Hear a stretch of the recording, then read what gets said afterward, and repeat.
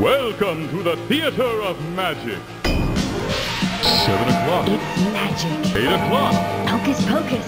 9 o'clock. Act magic. 10 o'clock. Vanquish the chains. 11 o'clock. You must break free. Midnight Madness. Tiger Saw. Mystifying. Unbelievable. Spectacular. The theater awaits.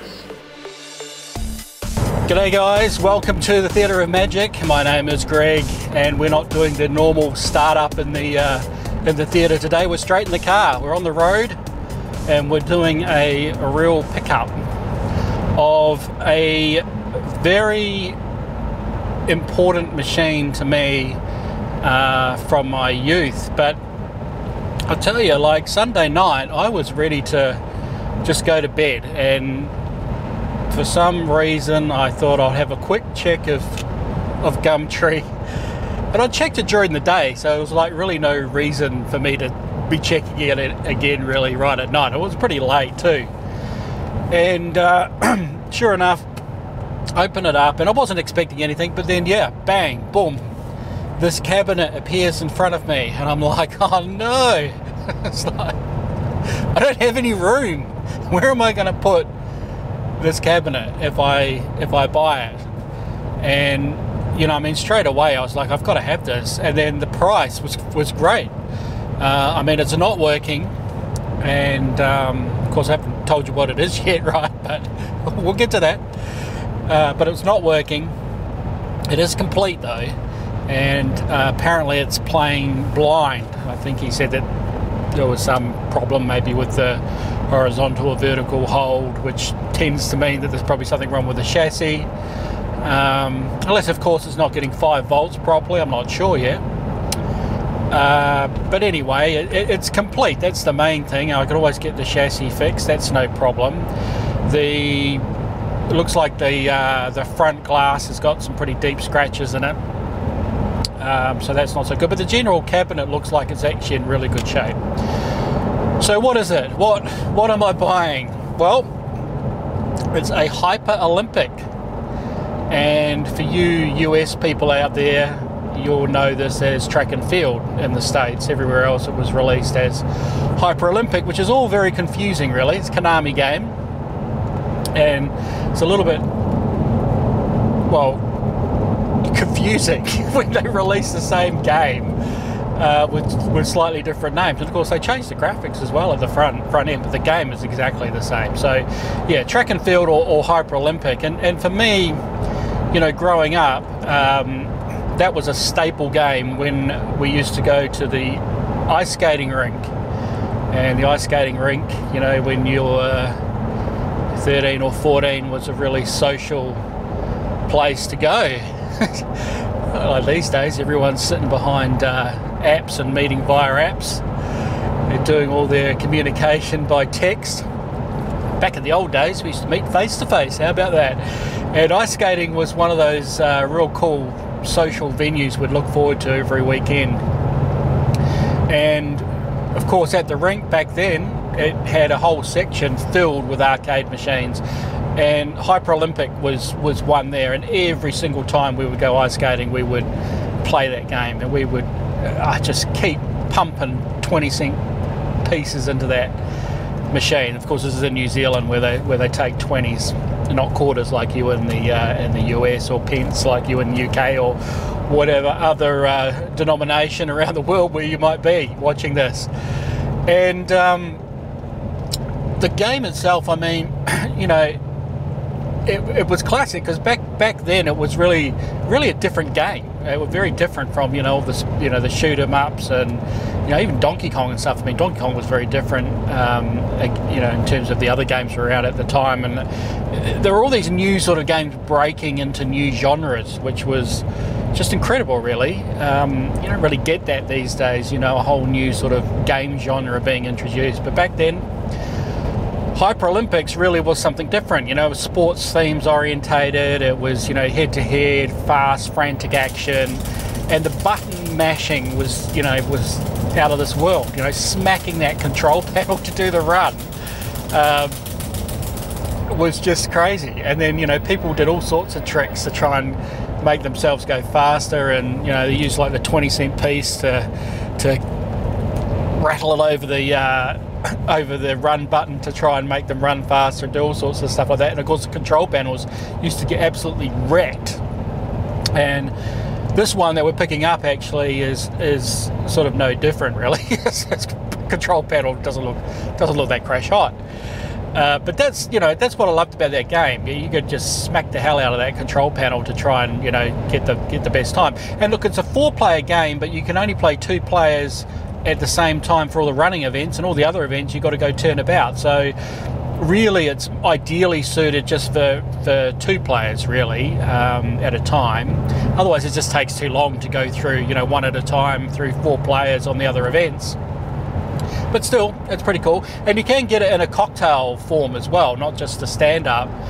Although I've never seen a cocktail here in Australia.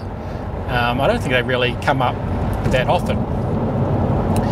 So, yeah, straight away I thought that was cool. And I've been playing this game even with my kids. My kids love it, playing it on MAME.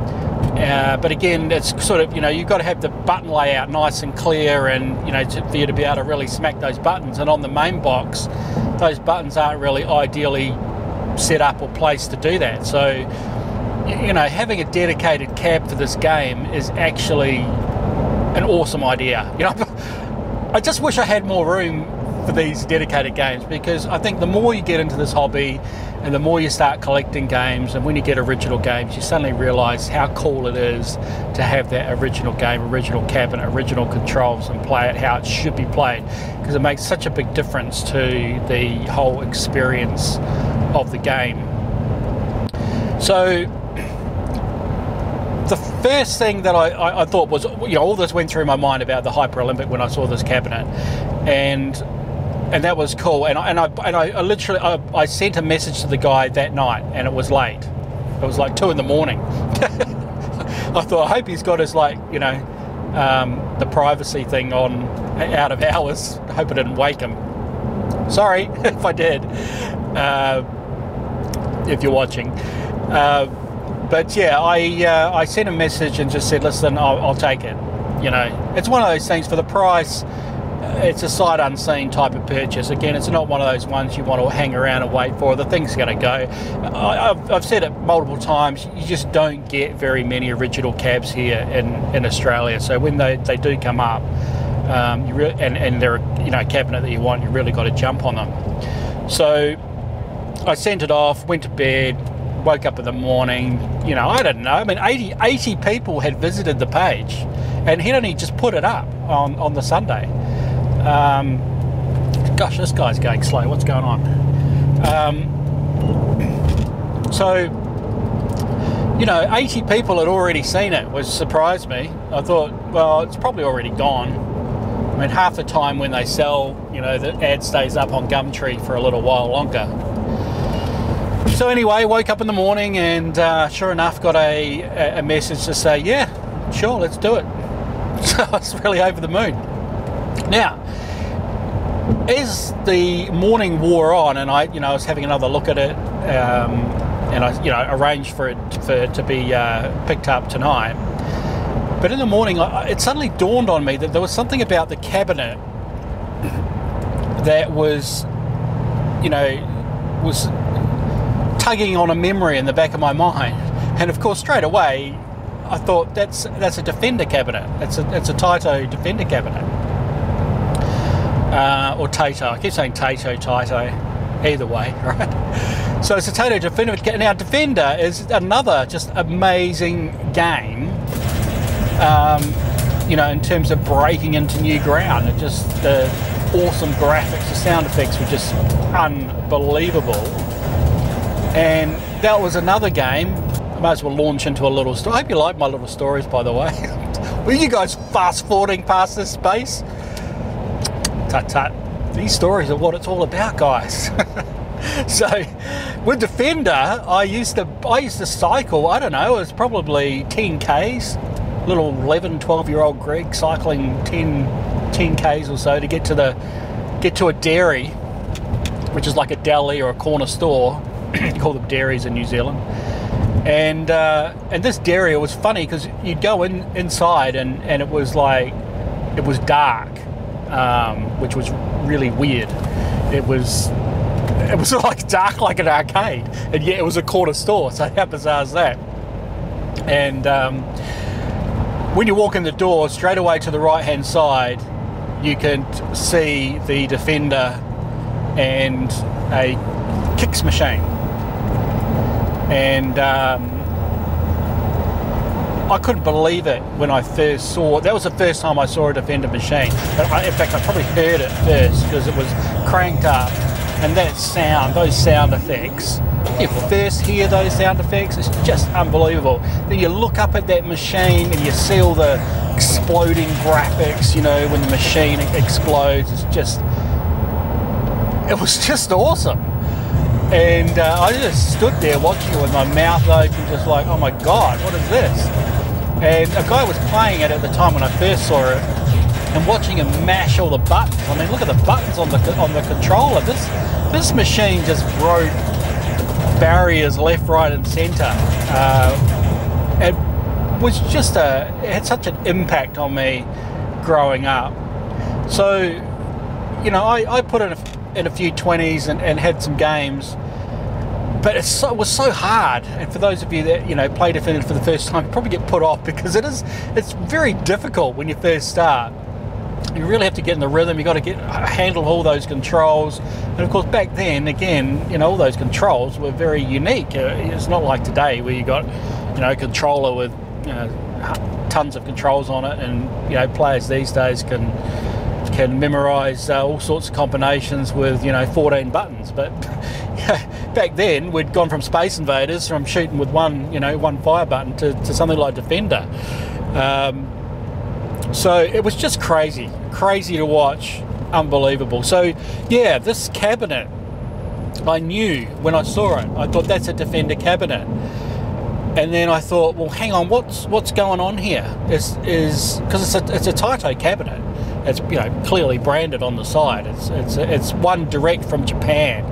And I think if you followed some of my other videos, you'll know that, you know, we have Leisure Allied Industries here that do all the local cabs and all kinds of weird and wonderful versions of the originals. Somewhat annoying actually, because I really like the originals. But this is clearly a Japanese one, and I'm sure we'll be able to confirm that with the tag on the back. That's what I'm expecting. I did see on the marquee though, on the marquee header, I can see the Leisure Allied logo stamped clearly on the Hyper Olympic marquee. So I suspect that it was a kit, because this is a Konami game. I mean, it could have been licensed by Taito, which is you know, usual. Like I've got my Taito Missile Command, which is obviously licensed by Atari to Taito. So it may very well be a licensed game, but it just doesn't seem right, because that cabinet, when I look at it against the, you know, the Defender release, even the bezel is the Defender bezel, you know, and the control panel for Hyper Olympic in this cabinet is really plain. It's like, I think maybe Leisure Allied had a kit, and they had a kit for those Taito machines for that type of cabinet, and the kit would be their control panel, and maybe they just put that little bit of red and black on either side to tie in with the cabinet, and the marquee, and then you just obviously swap the board over and away you go. So that's what I suspect. So that brings me back to a bit of a conundrum, because this cabinet, of course, being a Taito cabinet and everything's completely different to the track and field one that you get in the US. I mean, that one's, purpose for track and field. It looks pretty cool, actually. But, I'm obviously not going to have that. It's a completely different cabinet. So what do I do? Because this is potentially a real conversion done by Leisure and Allied Industries. But really, it's a Defender cab. And, and I love Defender. But I also love Hyper Olympic, and I love the fact that with Defender, with that control panel, that's the sort of game you want to have the real cab because of that control panel. So, maybe it doesn't really matter. I mean, I'm sort of thinking in my mind, I want to try and pick up the defender pieces for it, and not turn it back to a defender, but actually, you know, be able to maybe just swap between the two. And I think that would be pretty cool. I think I might sort of use it quite often as a defender cab on my own, and then, you know, when we're having parties and stuff like that, you know, swap in the Hyper Olympic, because Hyper Olympic's just a great party game, guys. It's just awesome. It really is. As a party game, people will really want to play it, whereas they won't probably want to play defender as much. So that's what I'm going to try and do, but that's going to be tough as well, because even the control panel for defender on that cabinet, being a Taito cabinet, is different to the US defenders, because again, the US defenders are, you know, from Williams, are a completely different cabinet again. So I keep running into these issues where, you know, you've got different control panels, different overlays. For the ones that we had here in Australia, either direct through, you know, Taito from Japan, or through the re-releases from Legend Allied Industries. It's a real challenge to find parts. So anyway, I'm going to reach out and see if I can get those parts. Regardless, I'm going to have a Hyper Olympic, and that's going to be super fun. But the problem is well, I've got nowhere to put it. I've got zero room, as you know. I have got no room, and I actually have no room actually even out in the garage. I've got stuff out there, and there's just no room to actually pick this game up. We've got a bit of light, but I think it will come up, and we have a scrambled screen. But I think we've got a hum for sound. I can see that's the graphics for the main display. To me, it actually looks like it's just the vertical or horizontal holes out. Yeah, that's the starting graphic. That's the running, so maybe the sound's not working. So we're going to get in the back here and just have a look at the monitor controls, just to see if we can get this going. Okay, so we've got the back off here, and the chassis actually looks pretty clean. Everything looks pretty clean in here except for the bottom, which looks pretty dirty. Okay, well, we're going to adjust the monitor and see if we can maybe just fix it with some horizontal vertical hold magic. We'll see. Let's try horizontal hold first.